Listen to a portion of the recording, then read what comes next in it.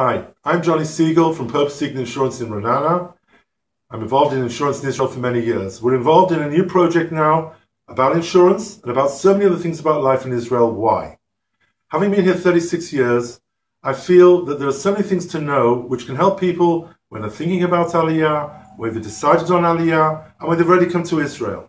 So many tips, so many common sense things that can avoid problems and mistakes. Mistakes that we all make, and I'm still making after 36 years in Israel. So, what are we talking about? We want to send you videos, short films about the following things in Israel. First of all, banks. What is the bank? How can it help you? What is really important? Who is important in a bank? And how does it work?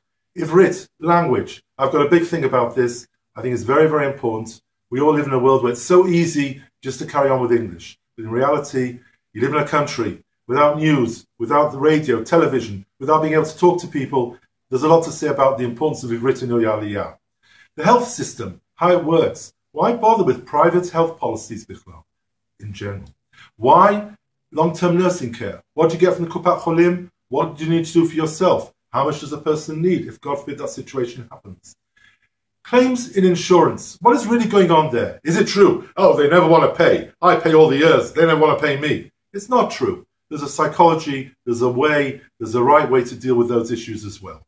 Pension, working in Israel.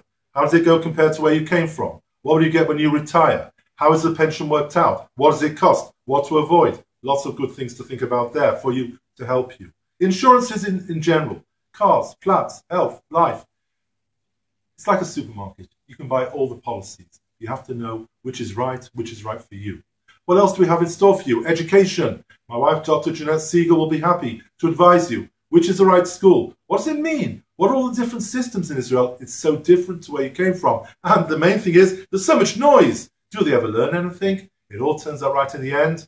Zionism, have faith, hope. But you need to know there's lots of questions to ask. Work conditions, work mentality, everything to do with work. Politics, Knesset, who's going on? What's going on? What are they all shouting about? The cost of living, how to stretch the money, how to get it right, credit cards, how to behave with them.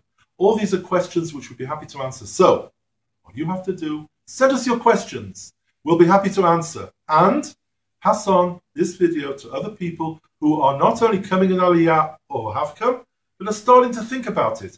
The things we can do here can help you tremendously. Make your Aliyah a success. Good luck. Be in touch. Thank you.